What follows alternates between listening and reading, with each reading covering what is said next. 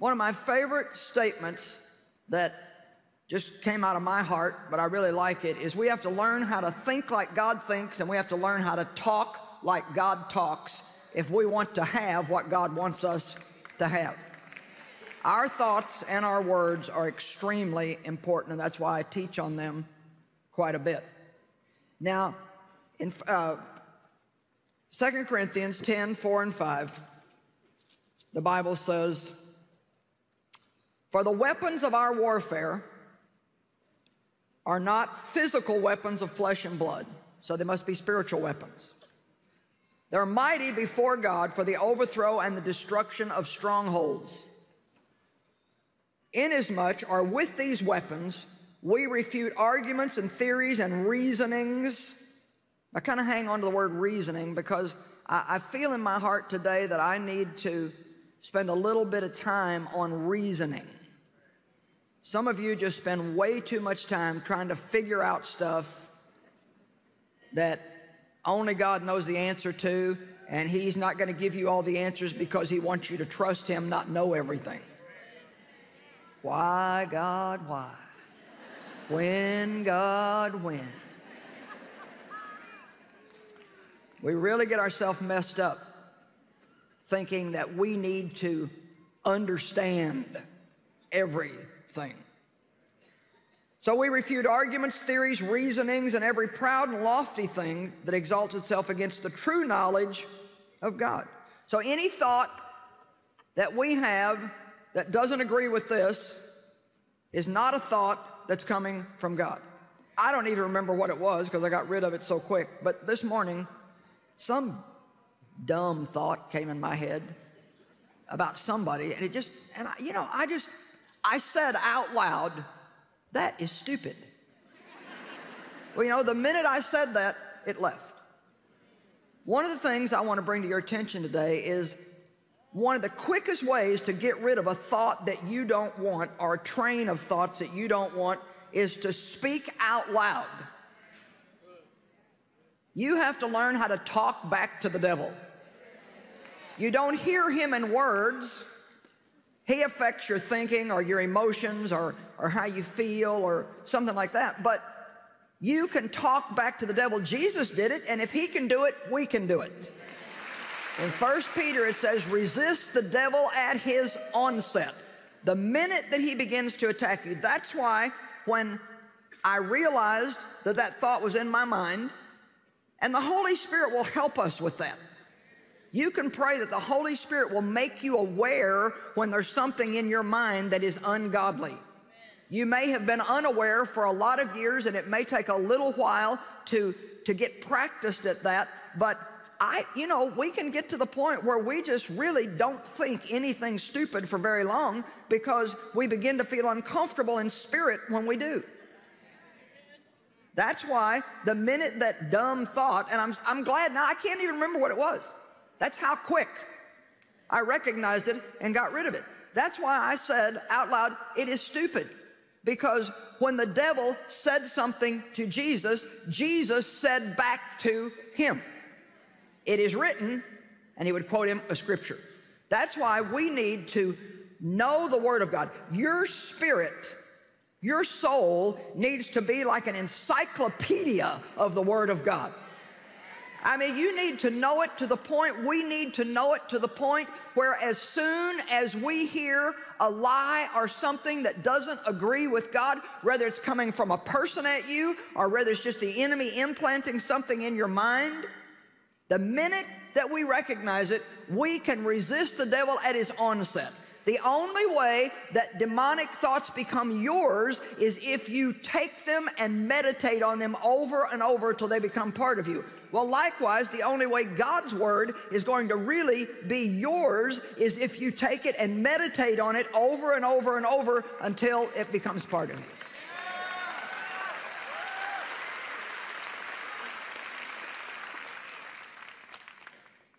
And we lead every thought captive unto the obedience of Christ. Who leads those thoughts away captive?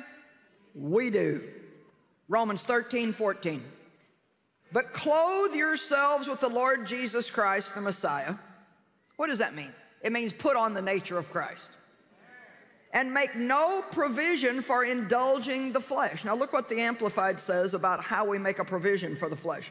Put a stop to thinking about the evil cravings of your physical nature in order to gratify its desires and its lusts.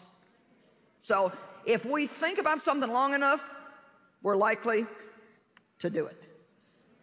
If you think about what somebody has done to you that has hurt you for a long time, and you get in their presence, it's going to be next to impossible for you to treat them with love. It may even be difficult for you to keep your mouth shut and not tell them off. If you think about whatever your favorite dessert is long enough, you're more than likely going to go get it. Where the mind goes, the man follows, and this scripture proves that. If you want to overcome the evil cravings of your physical nature, and I want to overcome mine, then we have to put a stop to thinking about those things. Now, how many of you have hang-ups in your life that you would like to get over? All right. Can I tell you a little secret? Stop thinking all the time that you're in bondage, and start thinking, I'm free from that.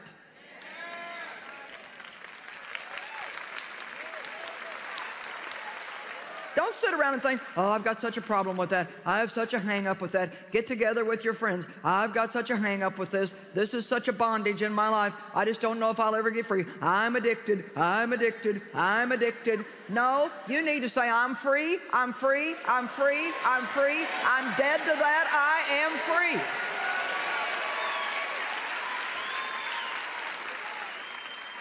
And I know for people who have never heard this kind of thing, it sounds like some kind of mind control, goofy, new age type weird thing. But everything I'm saying to you, I can prove it in the Word of God. I'm not making this stuff up. It's all in the Bible.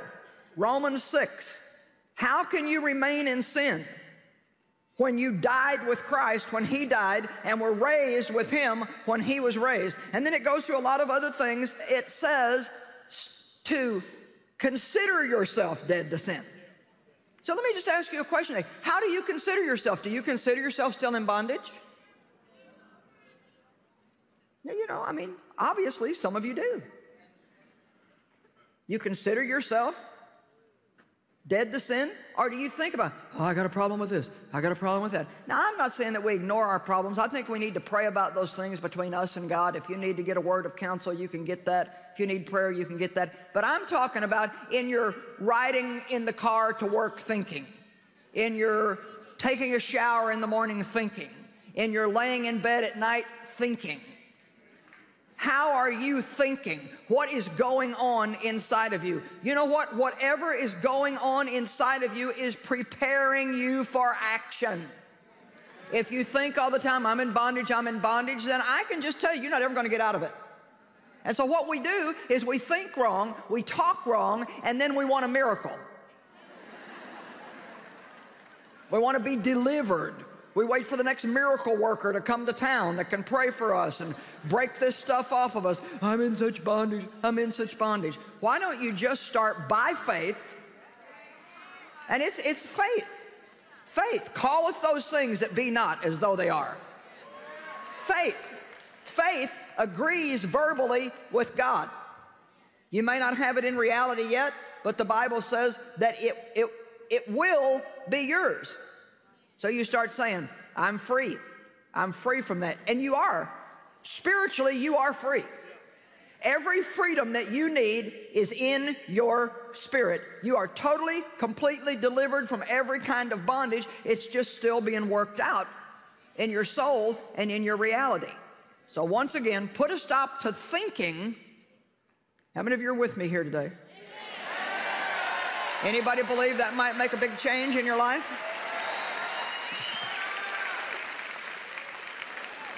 All right, now we're going to take a few minutes here and talk about the importance of meditating on the Word of God. And I want you to really listen to this, because if you don't learn to do it, the Word is never going to become any more than head knowledge to you. And it needs to be revelation. You don't need information. You need revelation. Once something becomes revelation to you, then it's something that becomes a part of you and nobody can take it away from you. I mean, you would never convince me that God doesn't love me. I don't care what kind of circumstance I had. I could never be convinced of that anymore because I have at least meditated 1 or 2 or 3 million times on God loves me. And I remember when I did not believe that, and I would stand and look at myself in the mirror and say, God loves you. God loves you. Mark 4:24. And he said to them, be careful what you are hearing. The measure of thought and study, everybody say thought and study, that you give to the truth that you hear will be the measure of virtue, which is another word for power, and knowledge that comes back to you, and more besides will be given to you who hear. So he's saying when you hear the truth, if you want that truth to have power in your life, however much you think about it and study it is what's going to come back to you. We jump from subject to subject too fast. You've heard me teach on one thing now for 4 days, and that's one of the reasons why most of the time I will stick with a subject and come at it from 4 different ways in my conferences. Because one pass at us doesn't get it. But chances are by this time next week, you may have heard teaching on 10 different subjects. And I'm not saying that that's bad, but I will tell you this. When one hits you that you know, man, I really need this, you better start making some notes. And get your Bible out. And that's the thing you want to continue to study and meditate on if you want it to get down deep on the inside of you. So it says, the measure of thought and study that you give to the truth that you hear. Well, what about if what you're hearing is not the truth? What about if we meditate on the lies, the deceptions that are in our mind? What about if there are strongholds in our mind and we never even knew anything about the importance of our thoughts? I lived a lot of years with my mind full of lies and I didn't even know they were there. And I was a Christian who loved God. I was saved. I believe I would have gone to heaven if I would have died, but I can tell you one thing, I had a pitiful life. And I don't think that gives God glory. I don't believe it glorifies God if we go to church every week and we have pitiful lives. Now, I'm not saying we shouldn't go to church. Even if our life is pitiful, we should go because that's the only place we're going to get help. But we don't want to stay that way. And it was because I was meditating on all the wrong things. And a lot of it got started when I was little. My dad would say to me over and over, you will never amount to anything. You will never amount to anything. You will never amount to anything. And because he was abusing me, at one point in my life, I started thinking, what is wrong with me that he wants to do this to me? Because I was pretty sure it wasn't happening to all the other people that I knew. And I cannot even tell you how many years that lying record played in my head. What is wrong with me? What's wrong with me? What's wrong with me? And then people, because my personality was a little bit goofy and weird, even people would say to me sometimes, what is wrong with you? I remember after Dave and I were married just a few weeks, he looked at me and said, what is wrong with you? And I'm thinking, oh.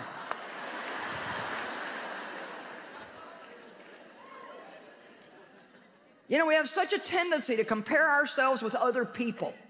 And we assume if we're not like them, something is wrong with us. Well, that's a lie. But if you meditate on that, then it becomes yours. It becomes your reality, and you take that into yourself. So whatever you meditate on, be it the Word of God or the lies of Satan or wrong things that people have said to you, what are some of the things that your parents or other people that you wanted love from said to you maybe 20 years ago that still is like a broken record playing on the inside of you? You can get rid of that by beginning to think and speak what God says about you. You have no idea how wonderful, how powerful, how talented, how anointed, how special you are. I mean, it just makes me want to get up and run the building when I think about what all God has said about us in His Word. Oh, my goodness. It's just so wonderful. Joshua 1 and 8. Now, you know, God had called Joshua to take the place of Moses and lead the Israelites into the promised land. And he gave him some instructions about not being afraid. But here's one of the things that he says in verse 8 that is so important. This book of the law shall not depart out of your mouth, but you shall meditate on it. And the word meditate means to roll over and over in your mind and to mutter under your breath. You shall meditate on it day and night, that you may observe and do. You see, we only do after it's in our mind. Where the mind goes, the man follows. If we're only going to go hear the word in church and never meditate on it and really let it become part of us, then chances are you'll never do it. Your Bible might look like a coloring book, but you're still not living the kind of life that you should be living. Meditate on it day and night, that you may observe and do according to all that's written in it. For then you shall make your way prosperous, and then you shall deal wisely and have good success. What a wonderful scripture that is. If you feel like that you're not prospering and you're not successful, then go back to square one. What have you been thinking about? What is the condition of your mind? How many of you feel like God's got your number this morning? Now, one more. Proverbs 4:20.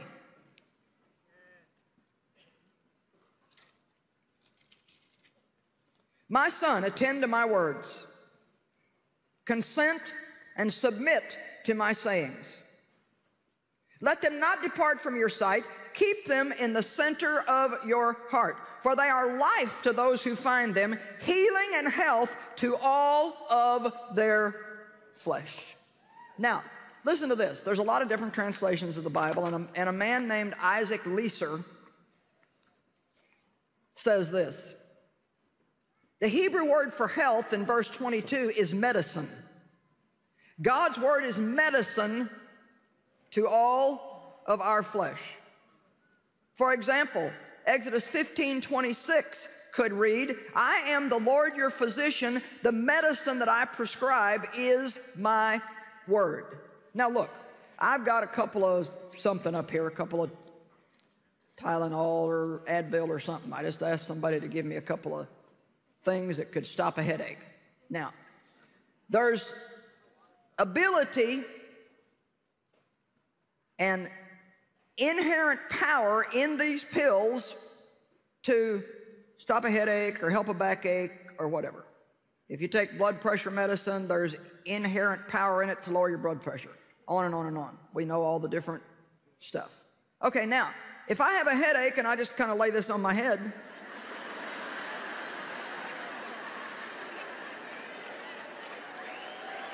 come on, how many of you know where I'm going?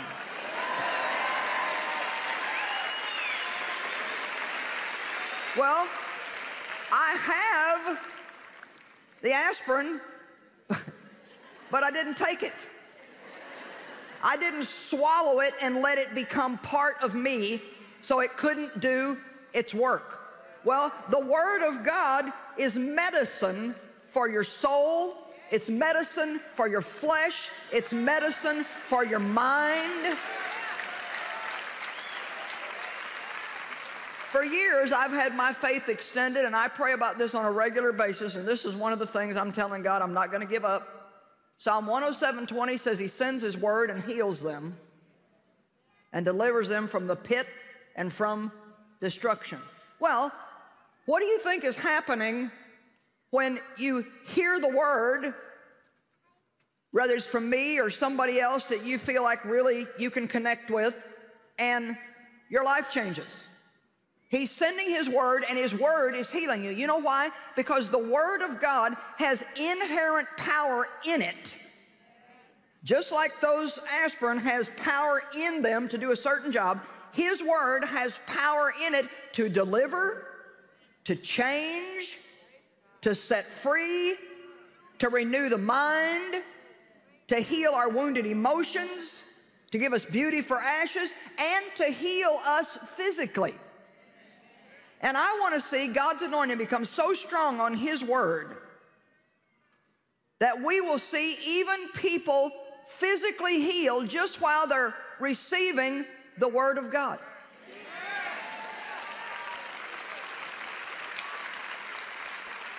And I think if we would approach the Word like that, I'm going today to take my medicine. And I'm going to keep taking my medicine and keep taking my medicine till it relieves all of my symptoms.